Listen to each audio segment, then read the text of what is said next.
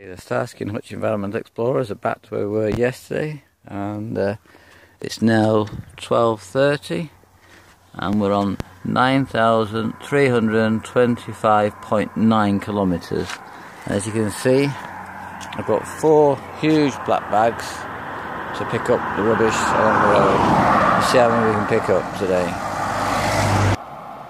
Okay, from here where I just made the last video to down there, you can just about see it. It's a black bag. I've picked up 31 bottles already. Okay, this is on one side of the road, and it's got a little bank to it, so you can't really see. But when you go over on top of the bank, you see all the rubbish in there. I just want to show you what it's like on the other side of the road, because it's the same thing.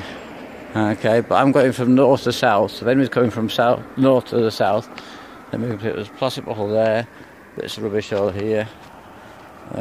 Rubbish 1, 2, 3 bottles already, 4, 5, 6, 7, 8, 9, 10 bottles there.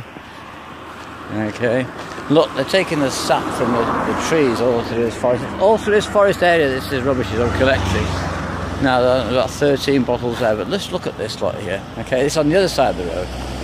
Let's look at it all. Okay.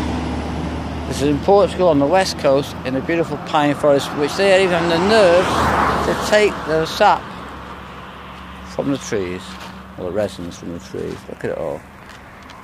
This is the other side of Portugal that you might not see or want to see. But like I said, every Portuguese person should be ashamed, every European person should be ashamed, and every human on the planet should be now acting against plastic. It's ridiculous. Look what you just do to it.